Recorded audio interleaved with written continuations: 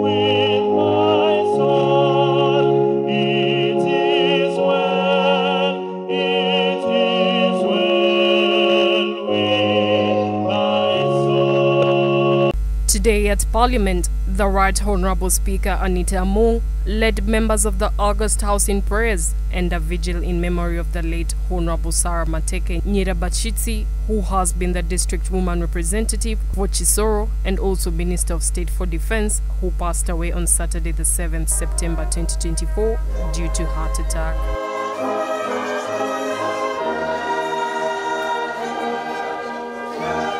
The service was also graced by the presence of the family of the late and religious leaders, including the Archbishop of the Church of Uganda, the Most Reverend Dr. Stephen Samuel Kaziimba Mugalu, who was the guest preacher. Personally, when I heard this, I was shocked, really. I want to thank all of you for coming to say your goodbyes to my mom. She would truly be grateful to all of you. Dr. Kaziimba reflected on the memories of the late Mateke, whom he praised for embodying a humble disposition. And she has been a humble lady. She comes and sits far in the corner where you cannot see her. Because some other people, especially members of parliament and religious leaders, when they come, even when they come late, they always move forward. Even when there is no seat, they will be looking around. Haven't you seen me? But Sarah was always sitting behind.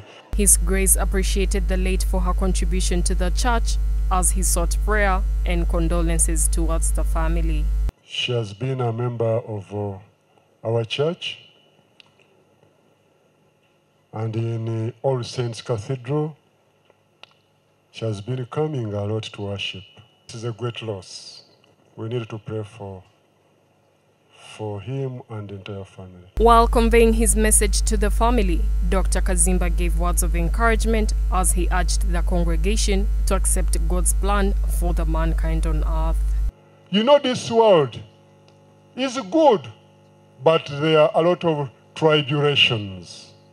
But God is giving us hope that, yes, you are going through this, but this is not the end of it all. His Grace also called on religious and political leaders to revise means that can help reduce the risks, especially death, that comes with the high cases of HIV. We can postpone death by changing our behaviors.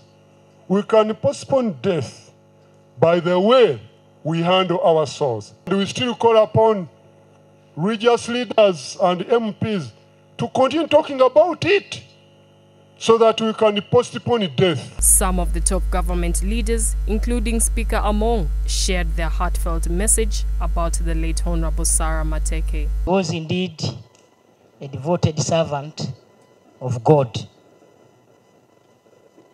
Honourable Mateke was not only a remarkable leader, but also a passionate advocate for the welfare of children. Because of such a young, resourceful, and distinguished leader that we had in Sarah Mateke.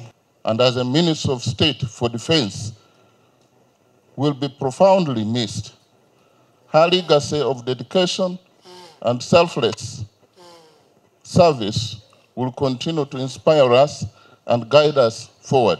The Speaker took the opportunity to call on members to unite and desist from fights and instead stay in harmony.